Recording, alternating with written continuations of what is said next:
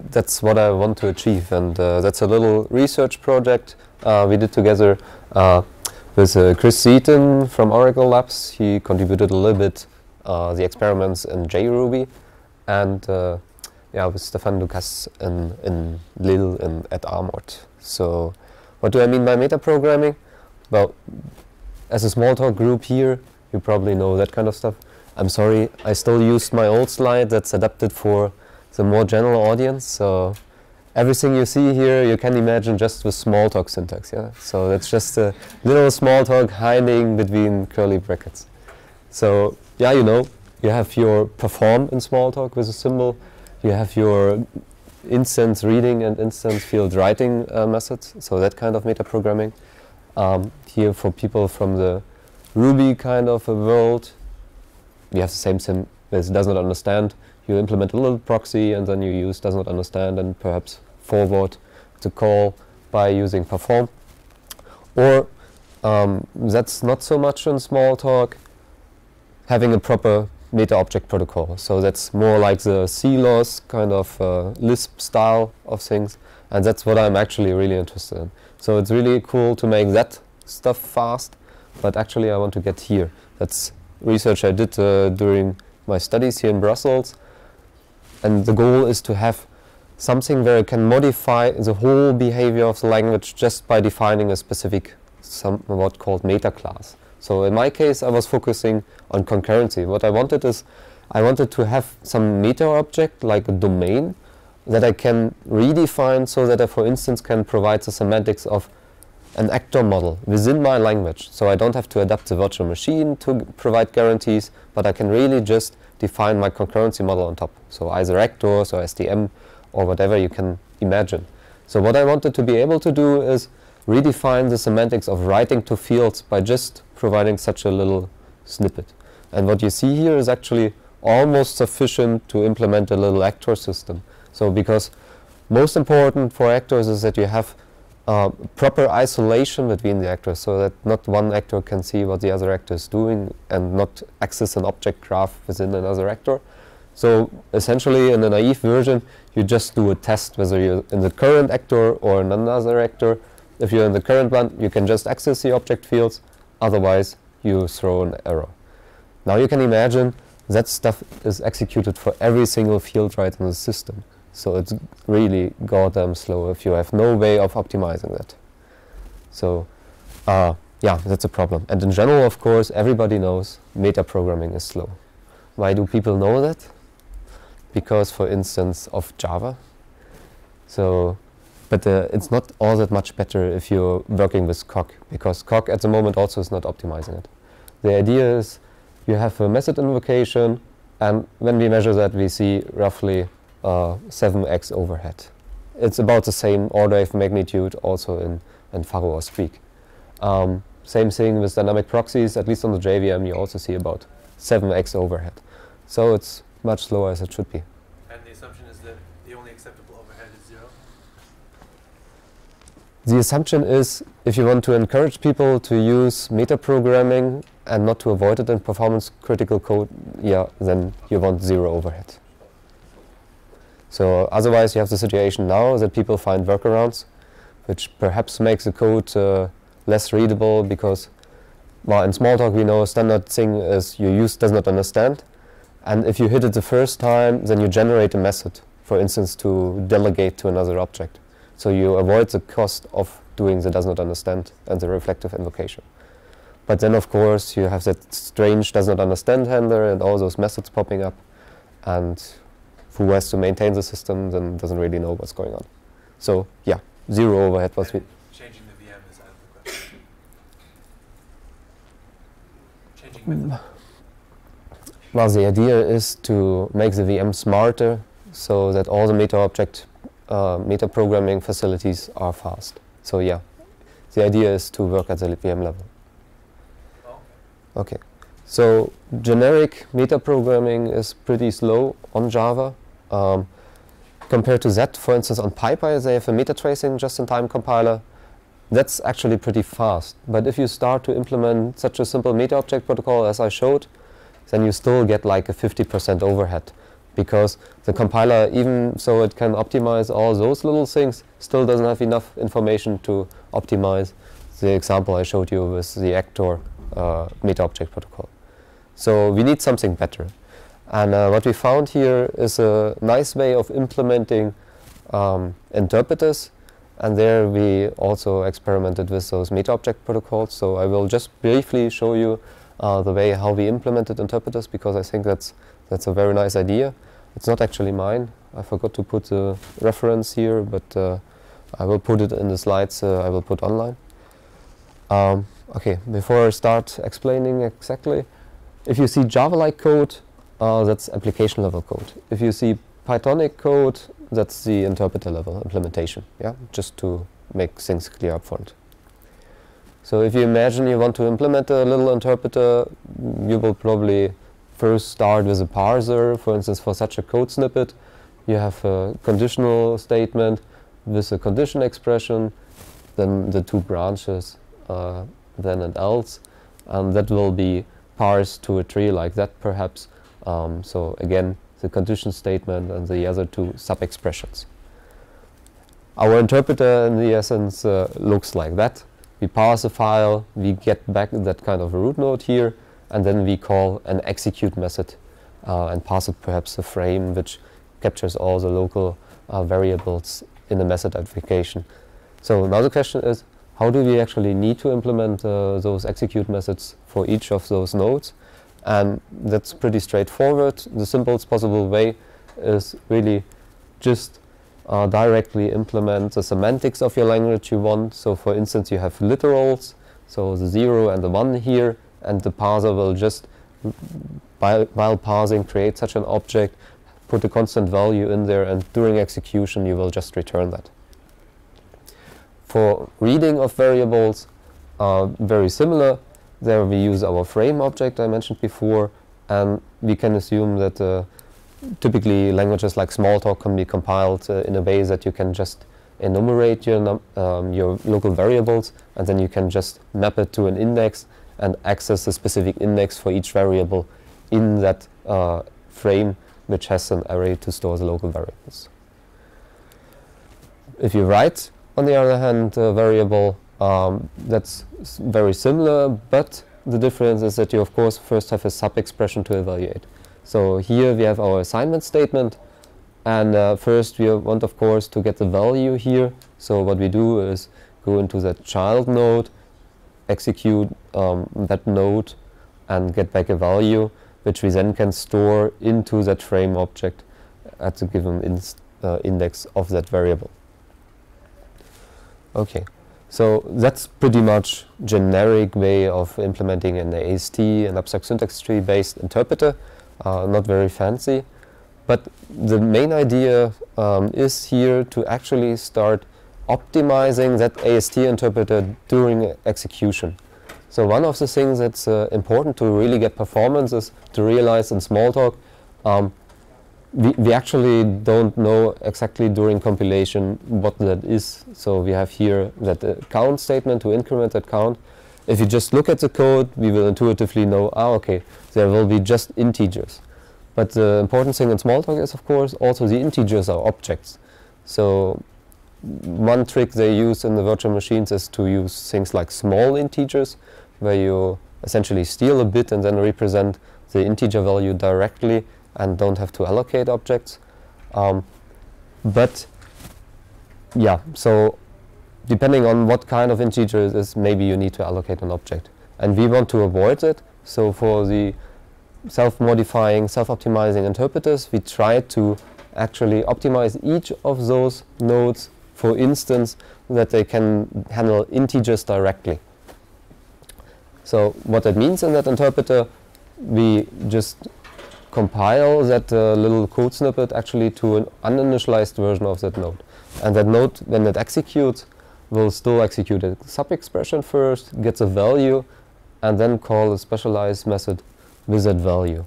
And in that specialized method, we as a language implementer can decide on the heuristics we want to use to optimize our little interpreter.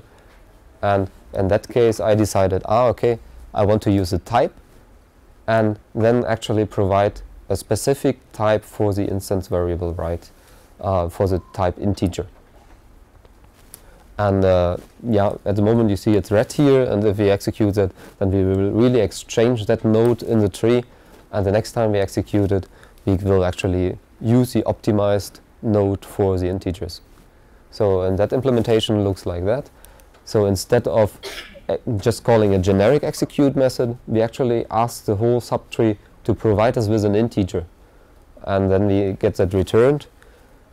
Well, sometimes in some code passes that might not be true that it's an integer, then we might need to handle that exceptional case and rechange our tree.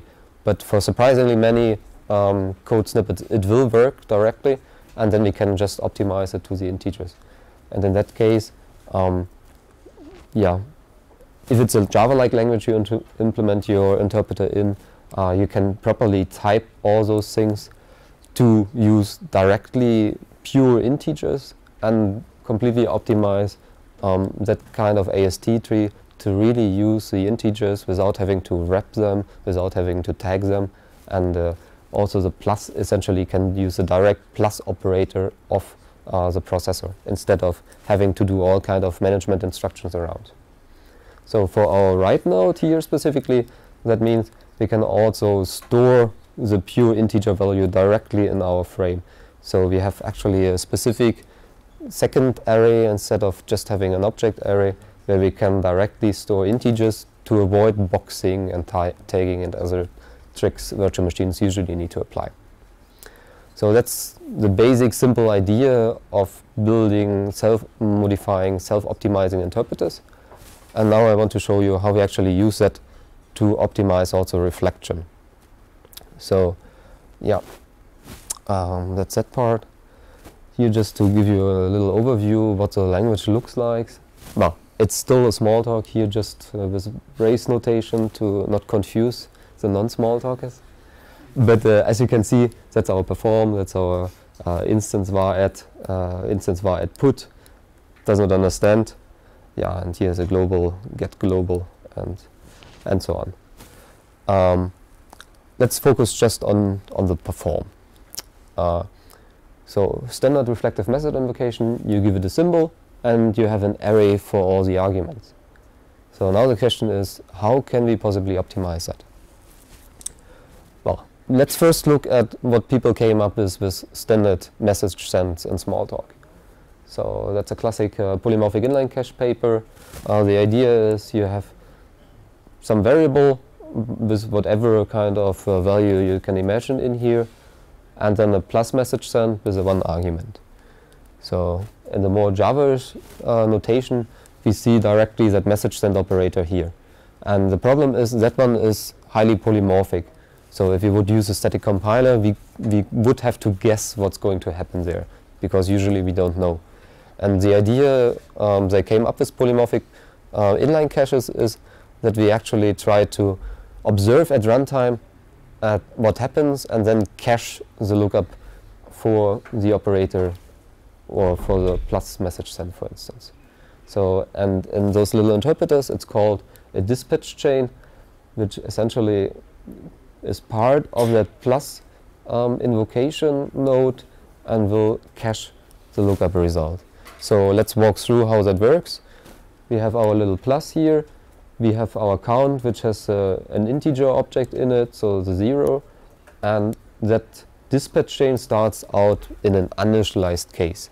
And the idea now is that we execute that first message sent here, and then we note, okay, we actually got an integer as a receiver.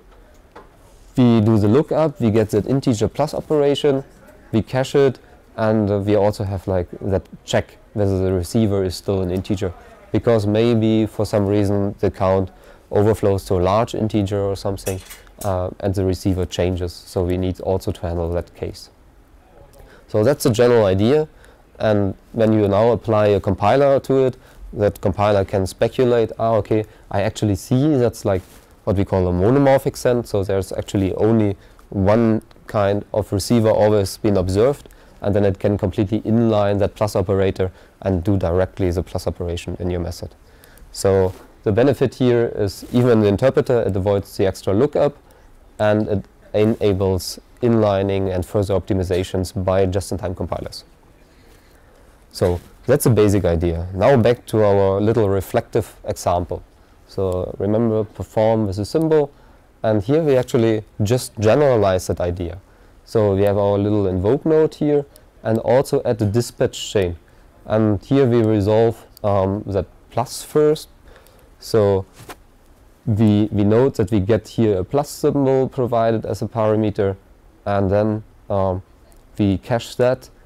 We have that again, that check in case some other symbol is coming along dynamically at some point. And then we will just nest that kind of dispatch chain again, where we do the thing I just showed on the slide before. So here we will have again an integer node, and then we can cache and inline the plus operator. So, and that provides actually enough information to the just-in-time compilers and optimizers, and allows us to remove completely the overhead of reflective method invocation or reflective field accesses. So all the 7x are gone if the just-in-time compiler sees it's monomorphic all the way through. Okay, so that solves those two categories. So the simple reflective access, and also solves like in combination that does not understand and the message missing, the perform here. So now the question is, what do we do with what I actually was interested in, the kind of fancy meta-object protocols. So remember, we have that kind of meta-object protocol that's really cross-cutting applied to the whole application. So we want to change every single field right. So if we have a little example that's using that kind of actor meta-object protocol, and we have that field right node, well, there are at least two parts where it definitely will apply to. Method invocation is also part I just left out, but definitely all the field right accesses, for them it's not statically known what the semantics is. So we cannot just emit the byte code for writing the field here or something like that, or the native code. No, we first have to resolve what happens on the meta object level. So, and the solution here is applying those caching and dispatch chain tricks again. So the first thing is we observe what kind of meta object actually comes along, and in our case we see, it's actually always an actor, and then we can actually just inline that right to field, and by that we provide enough knowledge to the compilers to optimize it. Interestingly, it's a very generic abstraction, so we can, in case we only have a standard semantics of our language, we did not actually use all that fancy stuff to do something, we can really just directly do the write.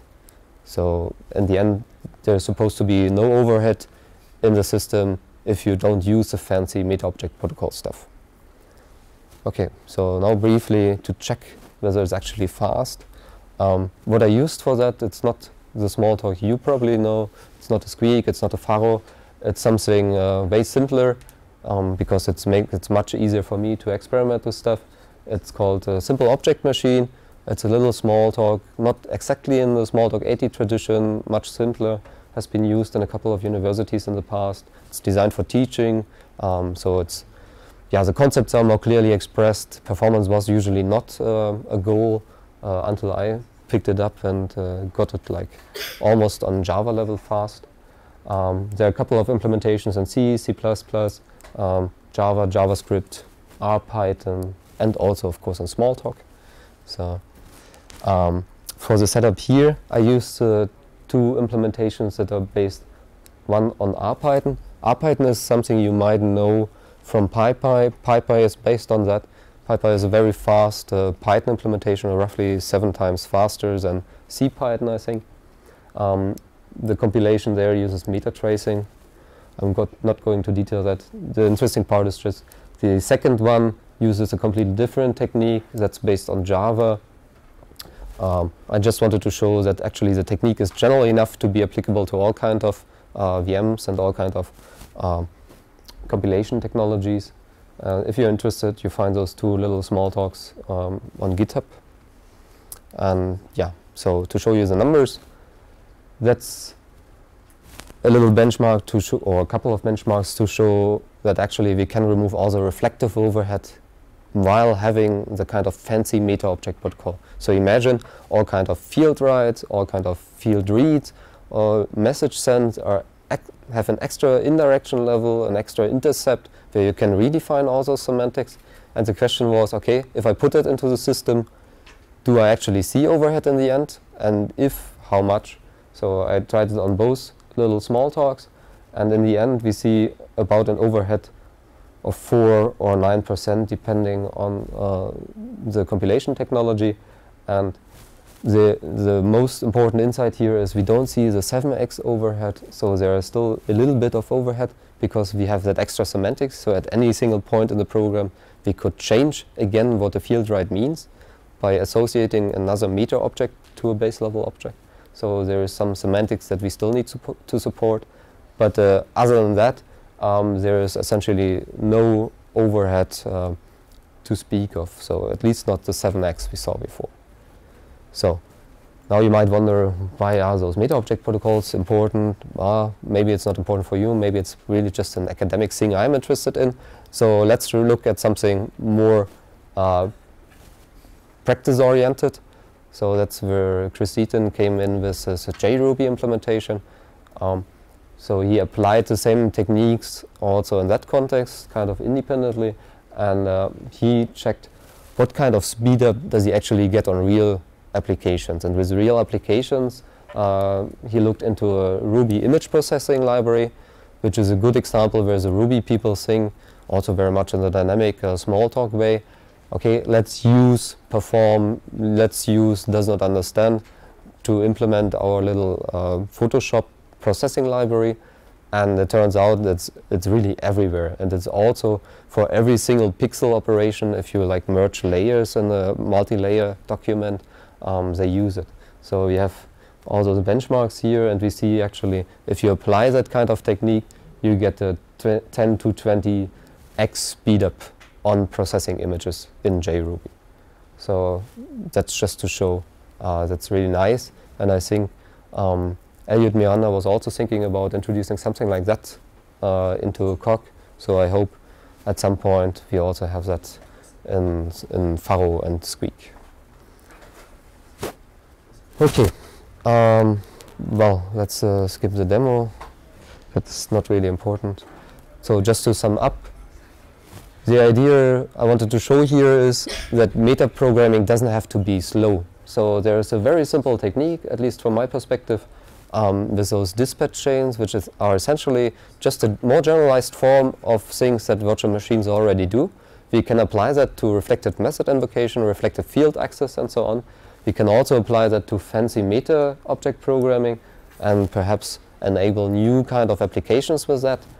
And yeah, that's I think the most important bit for me. So if you have any questions, if you would like to read up more in detail, I have a paper draft for that. It's not yet accepted, but shoot me an email. You can get it. And yeah, questions?